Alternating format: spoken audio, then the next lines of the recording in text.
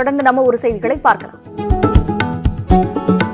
கிருஷ்ணகிரி மாவட்டம் பர்கூர் அருகே பழைய பேப்பர் மற்றும் பிளாஸ்டிக் குடோனில் ஏற்பட்ட தீ விபத்தால் பல லட்சம் ரூபாய் மதிப்பிலான பொருட்கள் இருந்து சேதமாகின. கொழுந்துவிட்டு எரிந்த தீ அருகில் இருந்த தென்னந்தோப்பிற்கு பரவியது. 2 மணி நேர போராட்டத்திற்கு பிறகு தீயணைக்கப்பட்டது.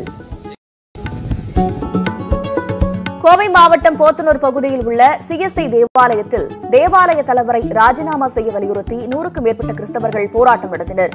4 ஆண்டுகளுக்கு ஒருமுறை தேவாலய தலைவர் பதவிக்கான தேர்தல் நடத்தப்படும் நிலையில் தற்போதைய தலைவர் ஜேக்கப் பதவிக்காலம் முடிந்தும் பொறுப்பு வகிப்பதாகவும் அவர் உடனே பதவி விலக வேண்டும் எனவும் போராட்டம் நடைபெற்றது.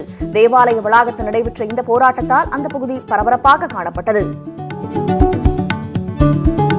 ஏரி குளங்களை தூர்வார வலியுறுத்தி தூசூர் ஏரி புனரமைக்கும் குழு சார்பில் விழிப்புணர்வு பேரணி நடைபெற்றது. நாமக்கல் மோகனூர் சாலையில் நடைபெற்ற இந்த பேரணியில் ஏராளமானோர் கலந்து கொண்டனர்.